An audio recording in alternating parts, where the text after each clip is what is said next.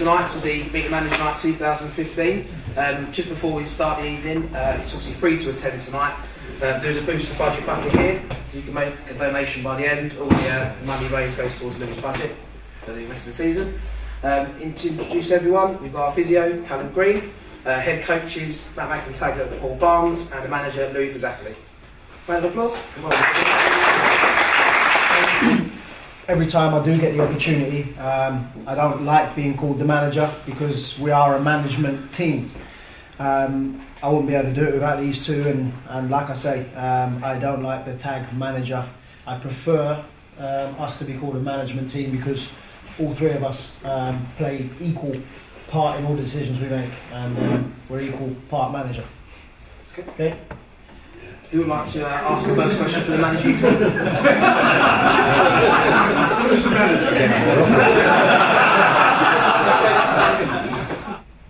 Louis, of the current squad that we have, could you give us an idea who's on contract, who's not on contract? One of the main things that we decided to do this pre-season and when we were signing players is to get majority of the squad on contract, so everybody knows where they stand. Everybody feels like this is their home, because in the past when you have players on non-contract and you get too many loan signings in, you know, their heart doesn't lie here, and their intentions are elsewhere as well. So I would say the majority are. You had no experience of being a manager either. So how did you feel at the start of the next season, this season basically? How did you feel about coping with the manager's job and starting from scratch really, without having that experience and being at quite a high level of football? Have you learnt much in those few weeks? I'll begin the answer and I'll pass it on to Matt and Paul, because we're new to management. We haven't managed previously, and when the opportunity came up, I don't know if many of you know, but we actually applied first time round. And we were told we got to the final two and we didn't get the nod. Obviously, Mr. Brown came in, and the rest they say is history. But yeah, like you say, the main thing for us was to get the team spirit back, because that clearly wasn't there. The changing room wasn't an enjoyable place to be. I was injured at the time, and you know, I understand the importance of team spirit and how important it is. You know, throughout my whole time here, there's always been a great team spirit, and especially when we won the league. You know, I've never been involved in a better kind of changing room atmosphere, and we knew that was if that's the least that we did, it would have a positive impact. By bringing back, you know, like Ben Jefford in on back from his loan spell, you know, that just gave the change room a boost, and we made sure that the characters, we brought Roscoe back, which was great as well as another boost. So we knew the importance of team spirit, and that got us through, and we managed to stay up by skins of our teeth. But yeah, starting the pre-season, you know, as a new management team with no experience, it literally you're learning every single day, and we didn't have a summer, you know. None of us. We were just every single day, it was just constantly just working towards pre-season and working towards this season, and like I say, every day you're just learning, and we're still learning now every single game. You know, when you're up against adversity, how do you come back from it? And we obviously had a tough spell of 9 games without a win, and you know, a lot of people were doubting us, which is to be expected, I guess, but we had 100% faith and confidence we could turn it around because we were playing well, and we managed to turn it around. So it's nice to know when you're faced against adversity that you can actually turn it around, you know, and prove to yourself and to each other that we can turn it around. So it's literally, we're learning every single day, and that's the most important thing, that, you know, from wins, from losses, that we take positives and we work on the negatives, and yeah, we just keep learning. That's it. Michael? I'll jump in, Lou. Just obviously, if anybody probably wouldn't have known, obviously, especially myself, I don't play for the club, but from a coaching background, obviously we've been friends outside of the club. But between myself and Matt, I think we've got over nearly 30 years of coaching experience. So I know as a management team or a manager, there wasn't much experience, but I think we say all the time, coaching's coaching. We worked at different levels of the game, obviously not in an environment like this before, but again it's still coaching, it's working with players, and I think as you can see from the work we've done so far, touch wood, it continues, we're developing players, and we're working as a group, and at the end of the day I think we're our own worst critics, you know, because we're always striving to be better, we're always analysing ourselves, like we say, we're learning, but I think that's the main thing, that we understand that we're learning, but we're progressing. And I think if anyone's seen results and performances, I would like to think we're making positive strides. Yeah, and I think, you know, it's like Barnsley said about the coaching side of things. It's I think I obviously played for the club for a season, and I've obviously been mates with Louis ever since then.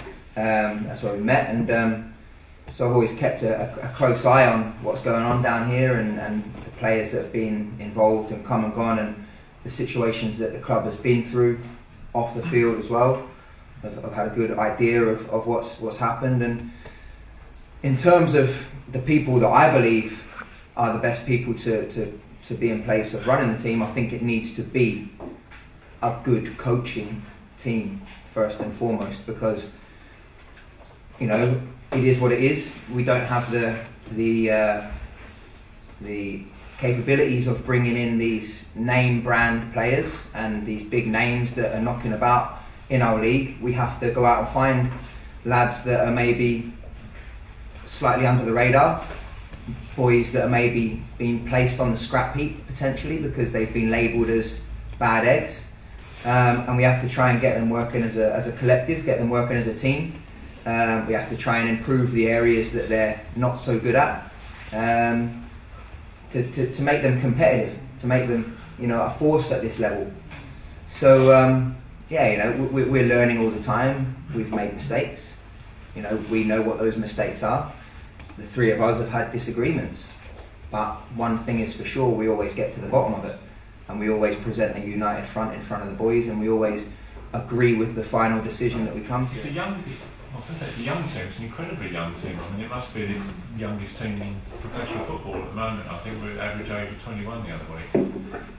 Have you been tempted to sort of, you know, bring in a couple of older heads, or do you think that might happen if they start struggling, you know, in the winter months? I think the issue with older heads, you know, they do cost a lot more because you're paying for experience as well. And when we was looking at the recruitment in the summer, we were looking at, you know, you do need a couple of experienced heads, and I was meant to be one of them on the pitch. I was meant to be one of them, but unfortunately, some people have said it's a sign, you know, that I was meant to be in the dugout and focus purely on preparing the team. But, you know, all I've known to do is be on the pitch and play and lead on the pitch, and that's how I wanted to do it this season. I was more than happy with these guys, you know, taking care of everything on the side of the pitch, and me leading on the pitch. But obviously me getting injured reduced our experienced heads by one. You've got Ricky Wellard in the team, who's been in the league. You know, he's won this league. You know, he's got a good lot of experience, and I'm sure we've spoken about it. He didn't start as well as he could have, but I'm sure you'll all agree that he has definitely improved, and he has been playing well in recent times. And we've obviously given him the armband. We see him as being an experienced head, and I'm going to say his name. He might get a few laughs, but old KSA, Kieran sent to me. He's a bit like Marmite. He's got a lot of people that don't quite, you know, not on his side, but I think you'll all agree that he had his part to play in keeping us up last year. He had some very effective performances when we came in, because he was maybe mismanaged in the past, and he is an interesting character, you know, and you've got to know how to manage him and get the best out of him. And I see him as being an experienced head, and we've been without him, you know. So I think we've got enough in the team. We haven't had any specific fitness tests, so I won't be able to tell you who the fittest player is. But I think you can all see that we don't lack fitness, and we play with a high energy and a high tempo. And that is a comment we do get a lot from opposition managers. After the games, they're like, yeah, You know, you've got a very energetic, you know, fit team, and that's our background. You know, I don't know if you know, me and Matt, we have run a football performance company for the last 5 years, and that's what we specialise in. So training is always of a high intensity style, so the players are always working hard, and pre-season was definitely good. So I think the team is definitely, the fitness levels are definitely good in the team, and that is the style we do like to play with. Following on from that, we train 3 mornings a week, is that right? Yeah. Do all the players take part? That was very important for us this year, and it's the main reason we did lose Joe Healy, because as most of you know, he was only able to train on Fridays only, and yeah, it was important for us that everybody we signed, it was part of our initial talk before they did sign, that they were able to take part in all 3 training sessions, because, you know, we give the players different types of information on different days, and it's important that everyone's on the same page, everyone knows what systems we're going to go with, what our tactics are, what our style is, and also from fitness levels as well. You know, it's a full-time league. You know, it might not necessarily be classified as a professional league, but it's there's a lot of you know, full professional teams in the league, and it's you definitely need to be fit to be able to survive in this league. So yeah, it was important that everybody trains every single day, and everybody does train every single day. I think more, or as important as the fitness side of things, is the organisation side of things, and like we spoke about before, you know, when you are working with limited kind of resources, you have to make sure that you are ultra organised. I was chatting to Matt at the bar a couple of weeks ago after Halifax, and I think you could see from them a team that's having a bad time of it at the moment, albeit they won on Tuesday night. The lack of organisation in the team. Just to make an example of it, the lad that was playing left side centre half for them, I think 4 balls of the same type went over his head, one after the other, and just how quickly they got set up from different positions in the field. And you know, one thing for us that is so important is the organisation of the boys. They all must know their role within the team. They've got to know what we're going to ask of them on a Saturday when we're playing against certain opposition, and makes it really difficult when boys are missing sessions, whether it's due to being at work, or maybe it might be a loan player and they're training with their clubs and not with us. So any loans that we take as well, the boys have got to train with us. You're going to find this year is, boys, that teams don't often carve you open at this level. What they will do is they will play the percentages, and they will generally play off a mistake from us, and they'll do it over and over and over again until somebody does switch off and there is a mistake, and it is from balls put into areas that cause problems and that cause indecision, and then they do play. Again, I think it comes down to personnel as well, because obviously, like at the end of last year, I thought we was quite successful with that 3-4-1-2 that we played with. Again, personnel wise, this year at times it's restricted us to play maybe a preferred system, and again, I think, as you've seen in recent performances, the system that we're playing with at the moment has been pretty effective, and I think it's found a good balance of whether it's defending and in attack, allowing us again to keep the ball better at times, hit teams in maybe one way or another, different kind of attacking styles. So at the moment we've kind of found a balance that we're pretty happy with. It's not to say that we can't play any other way, because like we said, you have many strings to your bow, and whether you're chasing a game, you might be trying to shut up shop for a game.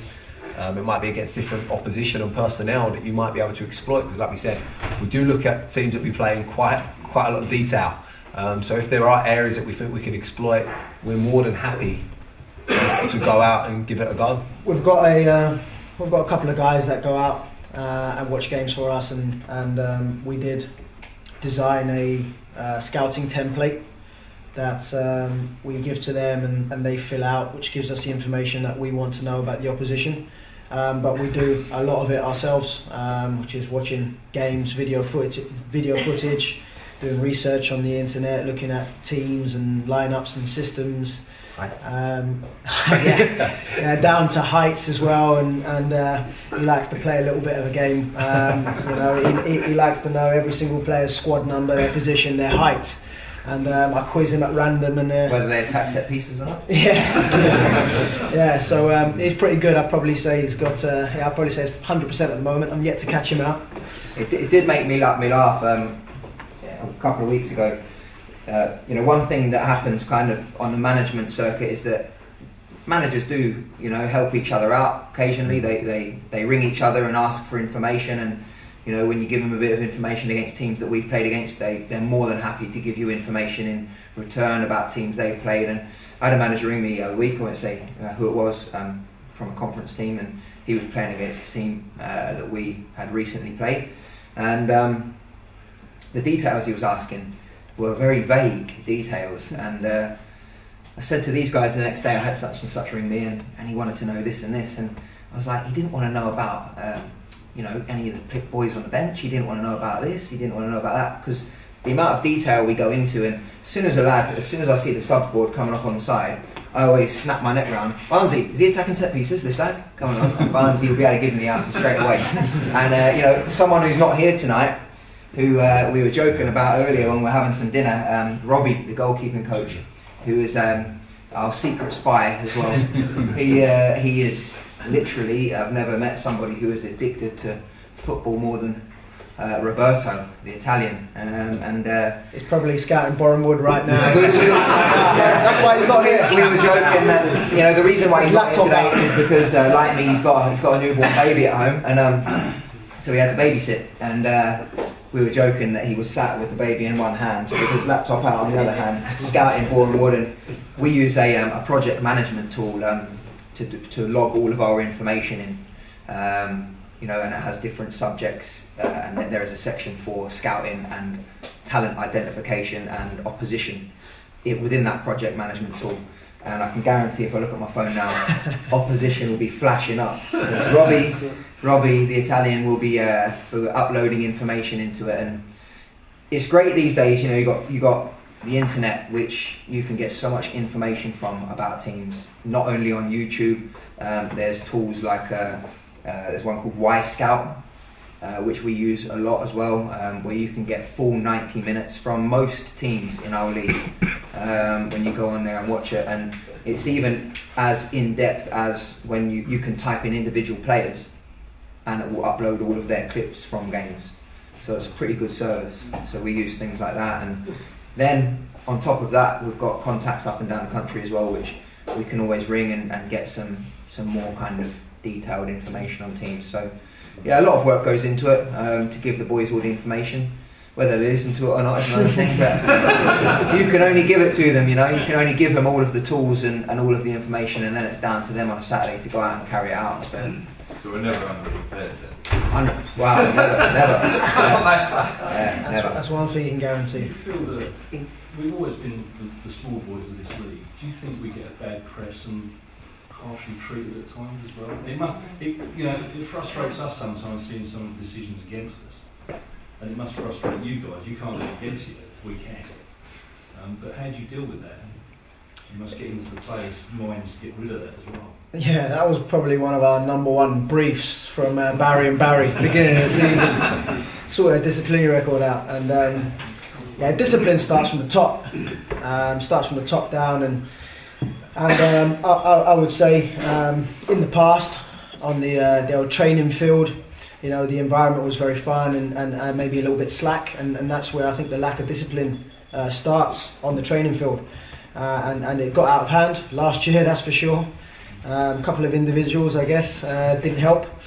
But yeah, like I say, it starts from the top, and we said it from the beginning. We had a meeting upstairs before the season started with all the players, signed players, and we told them it had to improve, because the league's going to be tough enough as it is, but if you go down to 10 men, you're just making things a lot harder for yourselves. And talking about small club, big club, I guess I won't get fined or anything like that, get disciplined by talking about officials, but I definitely think they do tend to edge towards the bigger teams. They feel a bit more of a pressure in giving decisions, especially when we're playing at their grounds, and they've got a lot of fans there, and I do feel that the referees and the officials at this level do feel a little bit of a pressure.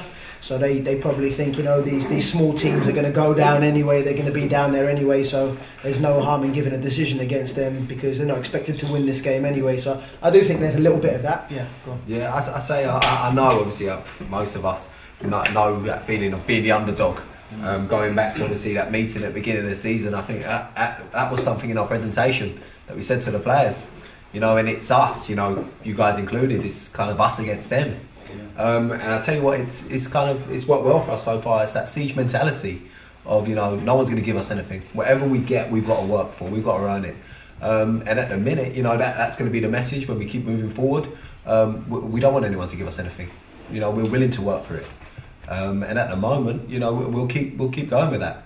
I think it sets a good example, and I think going back to Matt said about being professional, you know, because at the end of the day, that's what we are.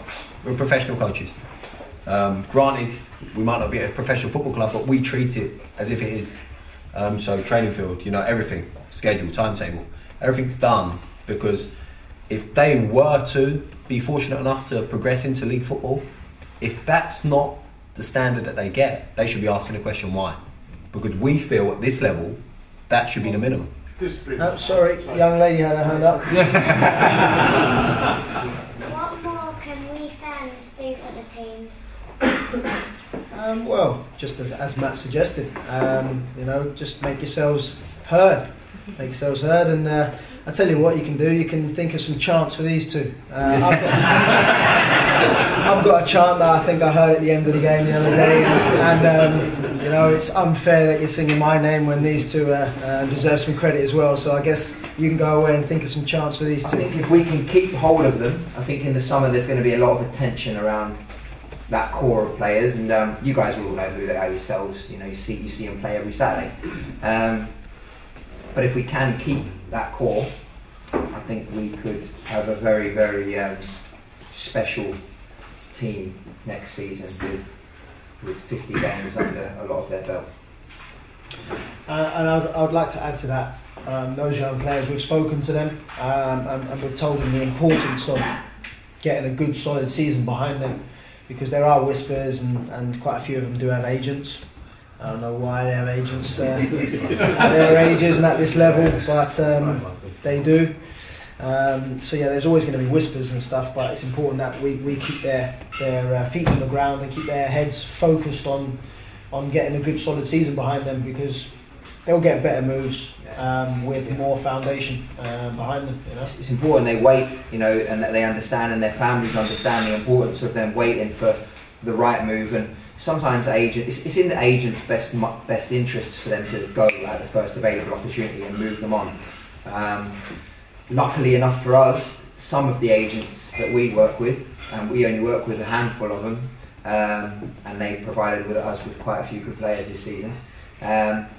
They do have their players' interests at heart, and they know that we are a better option for them over maybe someone in League Two, because they might get swallowed up in League Two and they probably won't cut the mustard at that level, and they're better off playing a season here, maybe 2 seasons here, and then they're going to be ready to go to somewhere in the Championship, which happens a lot from this level of football these days. You see it happen quite a lot, and I honestly do believe that we do have a good solid core of players that are capable of making those sorts of moves, probably in 2 seasons time, so the rest of this season and next season, which is why I think if we can keep hold of them and they don't get swayed by those League Two clubs and maybe your bigger players in our league in the summer, I think we could have a real kind of good team next year, good special team next year. Although we've got a young squad, as Lewis mentioned earlier, guys are a little bit older, such as Ricky and Saint Cabba is towards in that category. And kind of 40-year-old mark.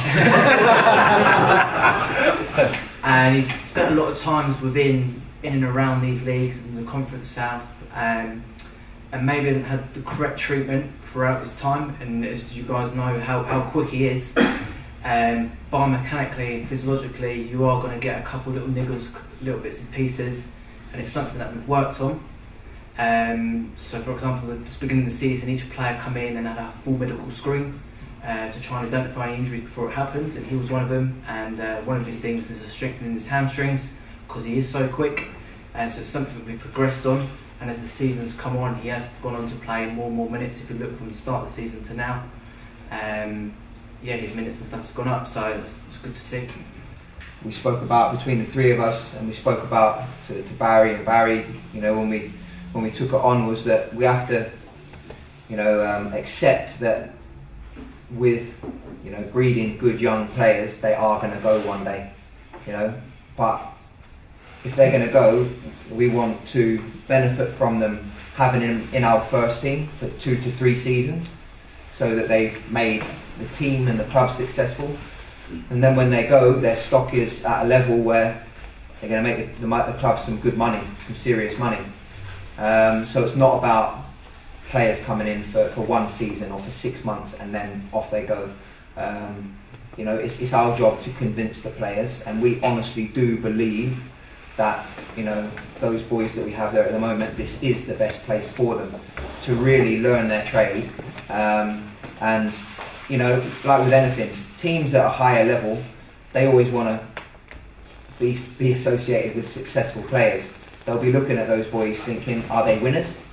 Well, I don't know if they're winners. They're obviously good football players, but are they winners? And so next season, if they go and show that they're successful and they've pushed a team which is always at the start of every season expected to be in the relegation zone, if they push that team on to maybe searching towards that playoff zone, then that is going to make their stock rise even further. And we've sold that to them, and we believe that. We honestly do believe that this is the best place for them. We believe that we're the best 3 people for their development. I'm going to be very honest with them at all times. It's the only way they're going to get better. So, first, just a quickie about players' clauses in contracts. Like you said, last year we lost Harry very cheaply. Is there anything we can do with players and agents demanding low fees as get-out clauses, or do we have to sometimes accept that just to get that kind of player into the club? Yeah, you've said it just then. Sometimes it does come down to, it's either that clause is in there or you don't get the player. So it's one of those where you've just got to weigh up the situation, and sometimes you do have to accept the clauses in there if you do want to sign that player. And you know, if you're trying to put a big old clause in the young lads' contracts, then sometimes the agents will come back and be like, you know, haven't you got the best interests of my player at heart? You know, so it's one of those where you're constantly butting heads with agents and just trying to find the right kind of medium, you know. I think it's looking at each individual situation with the players as well, because, you know, like we've just speaking about, we've got that core of players that we see, you know, maybe being a 2-year project or maybe sometimes a 3-year project. But then you've got other players that you have the opportunity to sign that have got the quality to add to the team right now. But the only way like they're gonna come is if there's a release clause of some sort, and you think to yourself, well, maybe, you know, we'll get a year out of them, and then, you know, the release clause is X amount, and we've got a year out of a good player.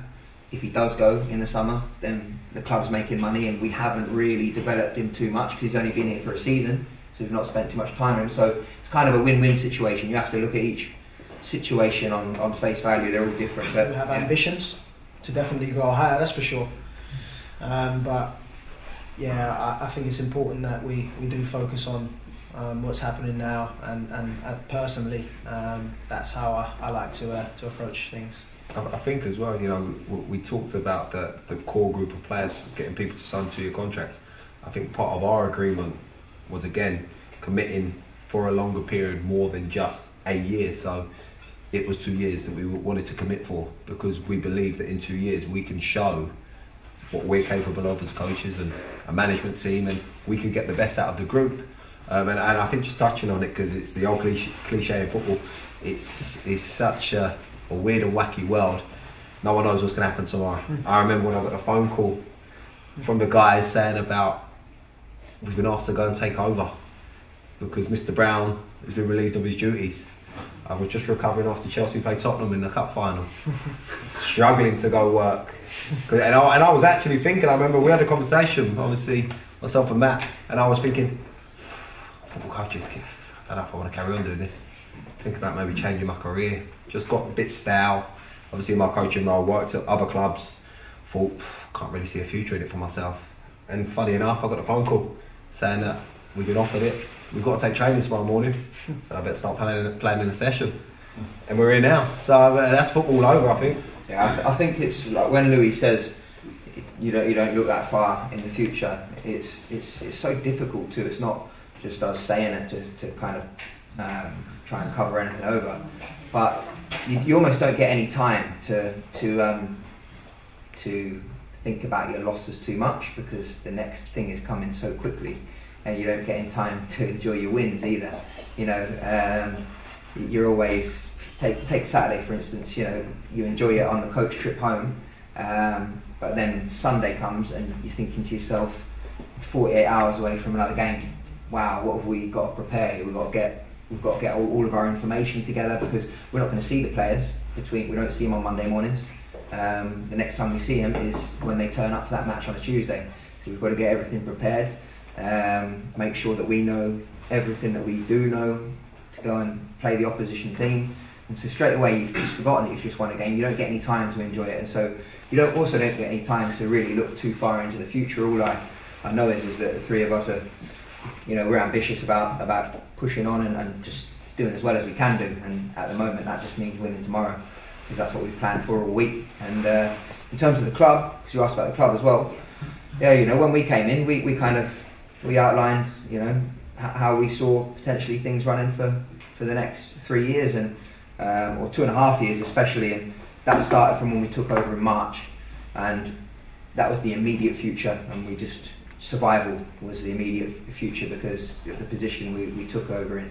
We managed to accomplish that, you know, by the skin of our teeth, as Lou said before.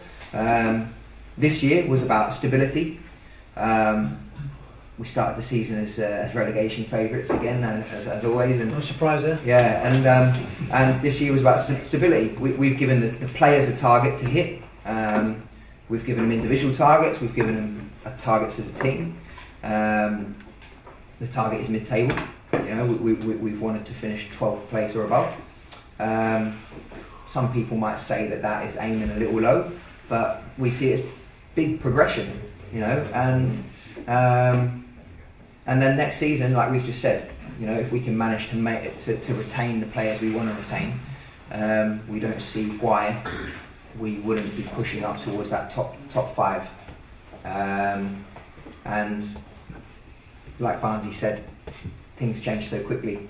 This time next year we could be sitting here and for some weird reason there could have been a huge overhaul in the way the club's run, and we might not know where we are. We could be, you know, anywhere. Don't say it. Yeah. Yeah, cool. One more question, just take from Mark. Can we go back to that Gateshead game? This is specifically for you, Louis. I don't know if you read it on the paper, but the match report said Welling made no friends with their time wasting or whatever. But the bloke who interviewed you was a bloke who wrote it. He didn't say anything. Do you think, why couldn't he have said that to you directly to your face? I've got no control over that, mate. I've got no control over that.